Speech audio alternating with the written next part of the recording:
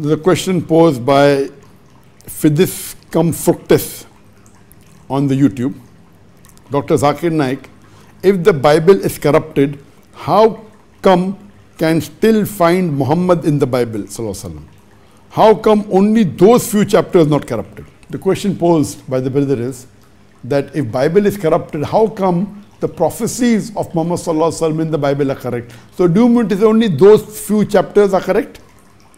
No.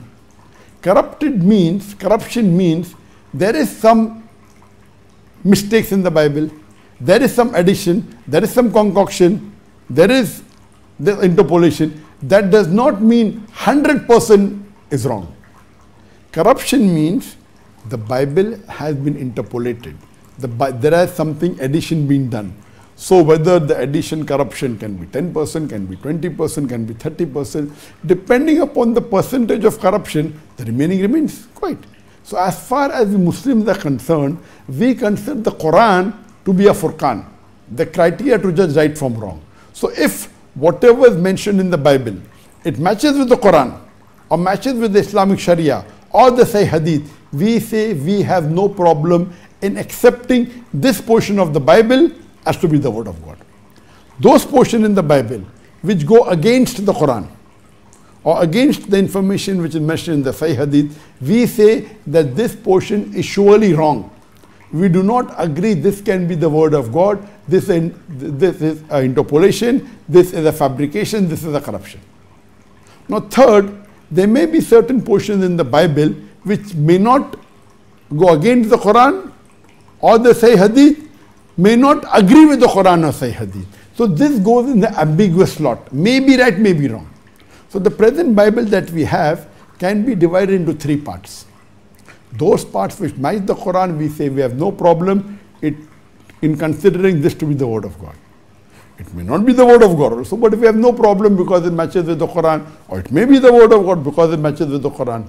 If it is against the Quran and Sahih Hadith, as Allah says, I have revealed the Quran, I shall guard it from corruption. We know that the Quran is 100% the word of God. So if something in the Bible which goes against the Quran, we can say for sure this is not part of the original Bible or the original word of God.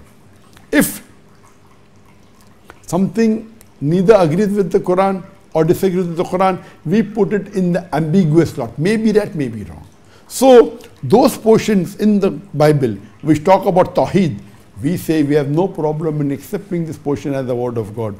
Those parts which talk about the prophecies of Prophet Muhammad, peace be upon him, Deuteronomy chapter number 18 verse number 18, Gospel of John chapter 14 verse number 16, and all these, we have no problem in accepting the word of God. Those portions of the Bible which says alcohol is prohibited, it matches with the Quran, we have no problem in accepting it to be the word of God. Those portions of the Bible which say that the eating the flesh of swine is prohibited, Book of Leviticus chapter number 17 verse number 15, Book of Deuteronomy chapter number 14 verse number 8, we have no problem in accepting this portion to be the word of God.